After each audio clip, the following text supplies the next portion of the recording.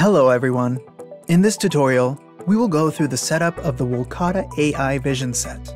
First, we will install the rubber stand on the four corners of the base plate. We will put a M4 18 hex nut inside the stand, and then tighten the screw from the other side. Then, we will install the flange for the supporting rod. We will use the M4 18 hex screw to fix it. Make sure we place it in the correct position where the threaded hole is facing out. Then, we will insert the support rod vertically into the flange and use M5 12 hand screws to tighten it.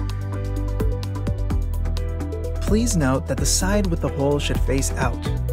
It is used for the cables to pass through. Then, we will install the vision module by inserting it into the notch on the bracket. Please pay attention to the camera orientation. Next, we will fix the monitor on the same bracket with the M5 10 hand screw. After this, we will fix the bracket onto the stand. Lastly, we can install the ring light. First, we need to connect the light to its bracket. Then, we will install the light under the camera. Now, we have finished the basic setup for AI Vision Set. The rest of the accessories can be installed if needed.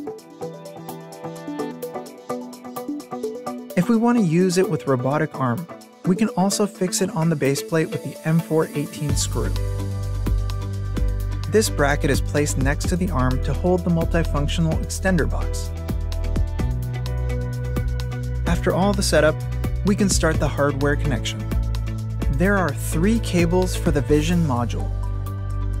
First, we will connect to the extender box with a 4-pin to 4-pin cable.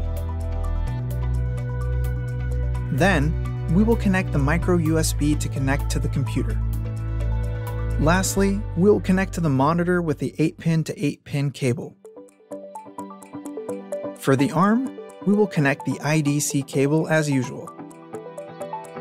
A calibration board is also provided in the set, and it can be fixed on the base plate. Here is an example of camera calibration. This is all for the tutorial. Thank you very much for watching.